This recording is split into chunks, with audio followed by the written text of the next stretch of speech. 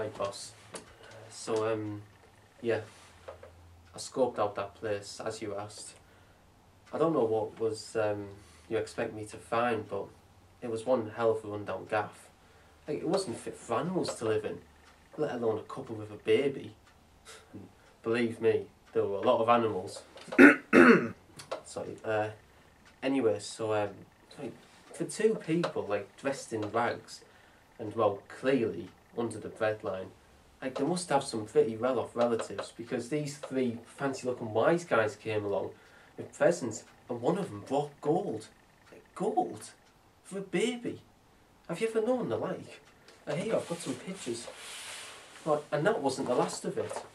Like, on top of the animals and these three rich blokes, like, these shepherds came along, and it was a right house full. Like, as you can see in that one there, it was absolutely heaving in there. Well, I don't know what was you expect me to find. Well, but hey, I've kept up my end of the deal, so, you know, I was wondering if you'd be able to...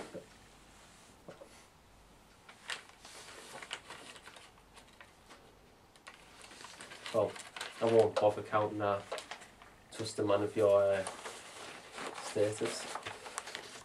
Well, I think that will be it. You know, I'll be off now, and may I just say it was an absolute pleasure doing business with you.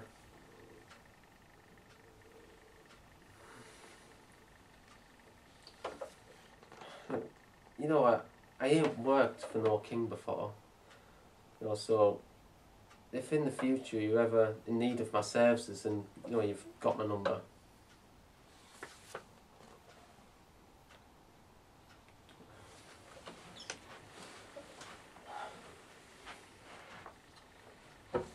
You know, there was talk in the area that this baby is going to be the new king,